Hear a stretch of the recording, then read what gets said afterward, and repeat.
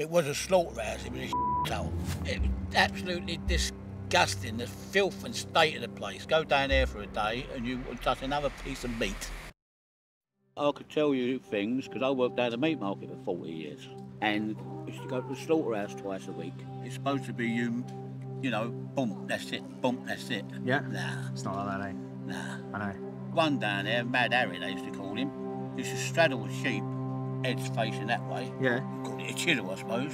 Put it on his nut and go, bosh, he was dead. And I said to the governor down there, do that again. That I'll put that chisel in your head, I'm telling you. How long ago was this? About 35 years. Not much has changed. Like, we do current investigations, we leave cameras There's in. money. Yeah. If they can kill 100 sheep for 50 quid. They'll do it. And they say that it's all this welfare and this and that, but they only do stuff that makes it more efficient. It's all bull. Yeah. Do you know what a vegan is? Have you heard of it? Yeah. Yeah, like they don't eat any animal products like eggs and milk and honey. Yeah, that's good. Yeah, yeah, I've been that for 10 years. I could live with that. You could? You could? Because I've said to the wife lots of times, and I float, I'm not a lover of meat. No. No. And you're a hater of animal cruelty too. Yeah, so that I love animals. Exactly, and a lot of things happen behind closed doors, and what happens is people go in the supermarket, they buy it, and they've got no idea. I tell you things I see down that place. Yeah. Used to make me feel sick. I used to come overnight and couldn't sleep. I couldn't eat my dinner. She'd give me lamb chops, and I'd just see the way they was killing sheep down there. I couldn't eat it. You made the connection, that's what it's called. Yeah. Where along the line did you lose that connection? Because what can happen is you see something like that. I left the job. Yeah. Fell back in the old line, going up the pub, having a drink and a corned beef sandwich and all that business. Disconnect, didn't it? Yeah. That's how good people that care about animals can do. Are you a vegan? Yeah, for 10 years. I say, if you wasn't, go down there for a day and you would touch another piece of meat. Well, I walk into these factory farms with cameras and see the pigs dying on the floor next to their mums in a cage. That's what I'm telling you. That's what they done. Club hammer. It was a chisel, but about that long. Yeah, right. One of these homemade, self-made things. Yeah. Put it on the animal's nut and go, bosh. Only got to go in an inch. But let me ask you this, is it the brutal nature of the killing of animals that you would have an issue with, or do you think it's okay just to kill them anyway? Well, I do disagree that killing animals altogether anyway. Yeah. Shouldn't kill them, there's no need to kill them. Because, you know, we don't need to eat meat in that, we can have our protein from plants. All the vegetables, all the fruits. Beans and legumes. And everything else, yeah. What I need to live on, me and my wife, I could grow on my garden. Especially potatoes and that. But I did a few years ago. Yeah. But I had operation on my back and my neck and everything else. That's why I got this thing. From the shop, you can go to your local Tesco. You can get everything you need. Oh yeah, but I didn't go back on meat because of this. Yeah. I did like a bit of meat. Same here. But a lot of times when I went down that, I'd go down there Wednesdays and she wouldn't cook meat Wednesday because she knew I'd come home. And she was cooking a couple of steaks. They'd go in the bin because it smells like a slaughterhouse and blood and flesh, and it kind of smells like an animal. Like down there, it was filth. Yeah. Filth.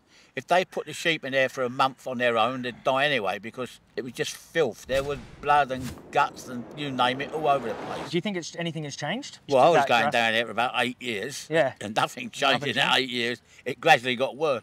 About once a month, one of them would get the hose pipe out, get one of the lads, 18-year-old idiot, high power hose.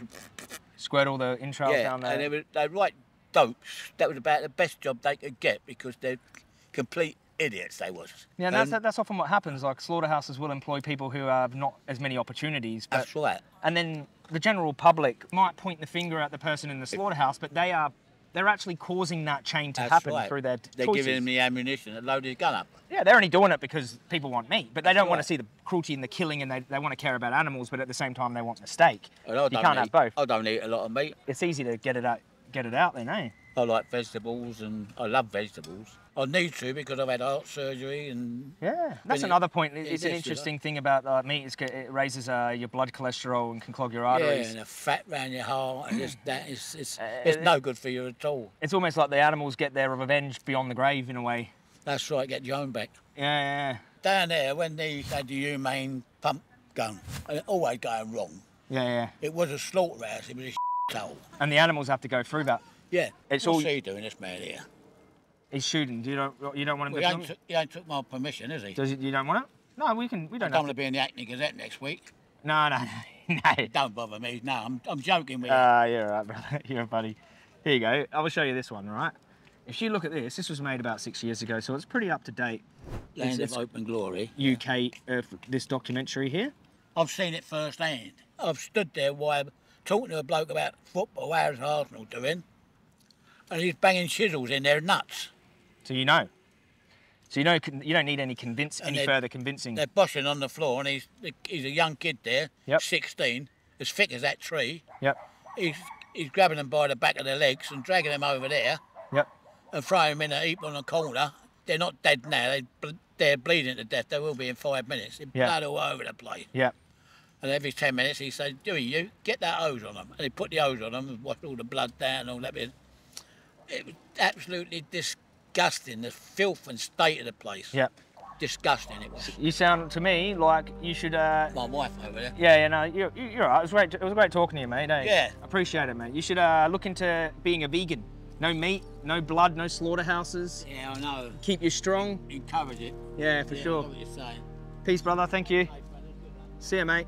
I personally thought that he was very interesting because he was a hard man. He was a tough dude, but he had a heart, and what he saw really affected him to the point that he stopped eating meat. But then he got disconnected again and just saw meat as meat again. But now, after speaking to him, it sort of brought it back up to the surface. Like, you can't get a more authentic, genuine bloke who just genuinely was affected. He's got nothing to gain by saying what he said. He just seen something, experienced something that made him have a genuine, emotional, empathic response, and he stopped eating meat. But maybe we brought that back out of him, and he's gonna be an old-time vegan.